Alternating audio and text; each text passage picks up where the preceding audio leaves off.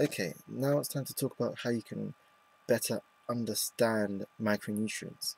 Now, micronutrients, obviously the little nutrients as we call them, and they obviously include vitamins and minerals. Now, with these types of nutrients, you don't really need to consume a large amount of them compared to, say, macronutrients. But you do need small amounts of most of them on a regular basis to keep your body working at its optimum. Okay? Now, most of the superfoods that I will be talking about in the future are actually rich in some of these micronutrients that I'm going to be explaining about, but not all of them, but they're not rich in every single one of them. So that's why you obviously need to have a balanced diet to make sure that you're getting all of your nutrients from a vast variety of foods in order for you to have that complete and balanced diet. Now, looking at it further, when you eat a variety of fruits, vegetables, whole grains, nuts, seeds, fish, what have you, you actually do get the vitamins that you do need every single day. But when you make sure that those foods are actually superfoods and not just regular foods, but superfoods such as avocados and walnuts and almonds, etc., you will get even more nutrition plus all the original benefits that those foods contain. So um, once you add all of those things together, you will actually end up having meals that will help generate, like, help give your body that youthful feel and make sure that it's as healthy as it should be. Taking it to the next level, however, you need to understand something about water-soluble vitamins in particular. Now, water-soluble vitamins simply are vitamins that dissolve in water, and they are not easily stored by the body as, say, fat-soluble vitamins.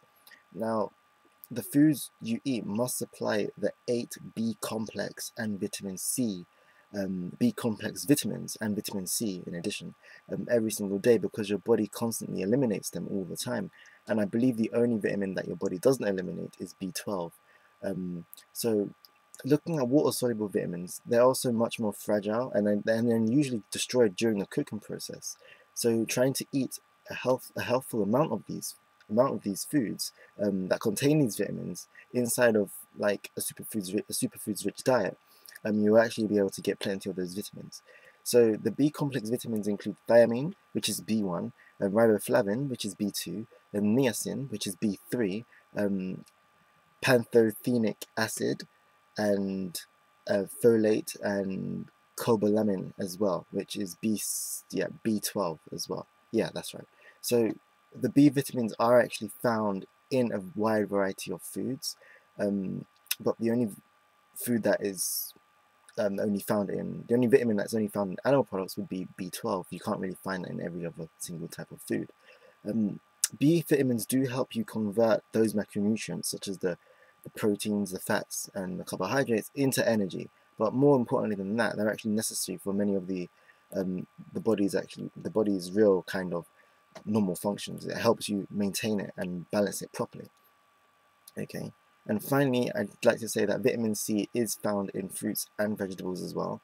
I'm not sure if spinach contains vitamin C, but I think it does. No, it's mainly vitamin A, actually. But you know, you usually get vitamin C from citrus fruits and strawberries, peppers, etc. like that.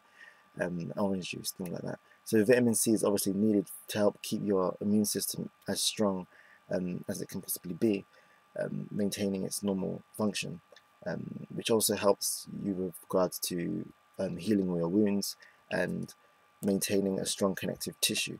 Now, finally, I'd also like to mention that being able to find fat-soluble vitamins in your food. Now, fat-soluble vitamins particularly are stored in fatty tissues and your liver themselves, so you won't become deficient in these vitamins as quickly as with the water-soluble vitamins.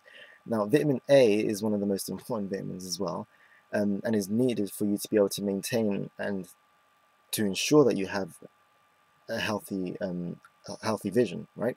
So that's also including being able to have like healthy cell growth, okay, and is usually found in both plant-sourced foods and animal products. Then we've also got a vitamin C as well, vitamin E as well, which is found in nuts and seeds in particular, and they actually work as an antioxidant to protect the cells in your body from free radical damage. Vitamin K is found in leafy green vegetables and is essential for normal blood clotting.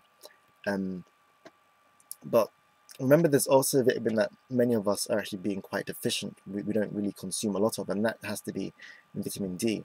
And usually that is only made by your body after it's been exposed to sunlight. But we need to get roughly 5 to 20 minutes of direct sun exposure to our face, our arms, or our legs twice a week, they say, to form the sufficient amount of vitamin D that we actually need. Now, some foods like milk are actually fortified with extra vitamin D, so you can always get vitamin D through supplements instead.